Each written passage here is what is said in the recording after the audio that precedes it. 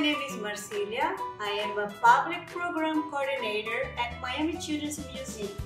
Today we'll be making edible cooking dough. For the edible cooking dough, we need a cup of flour,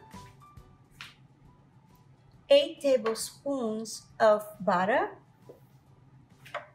1/4 cup of packed light sugar, 2 ounces of cream cheese, 1/4 of milk or no dairy milk, 1 tablespoon of vanilla,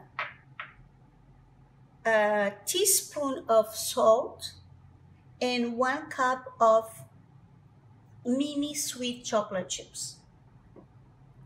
First of all, we're gonna bake the flour to kill any bacteria.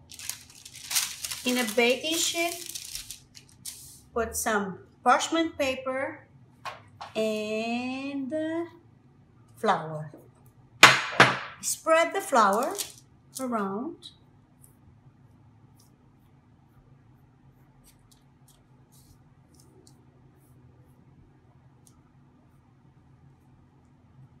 You're gonna bake for 5 minutes. The oven is preheated in 350 degrees.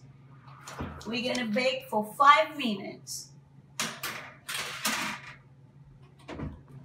Flour is ready.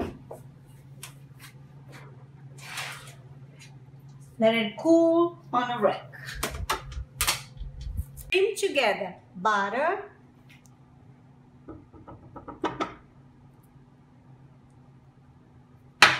cream cheese, and sugar on electric mixer on a medium speed.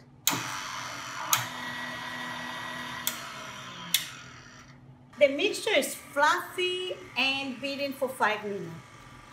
Now we can add milk, vanilla extract, salt, beat for a minute. Okay. Now we're gonna fold the flour.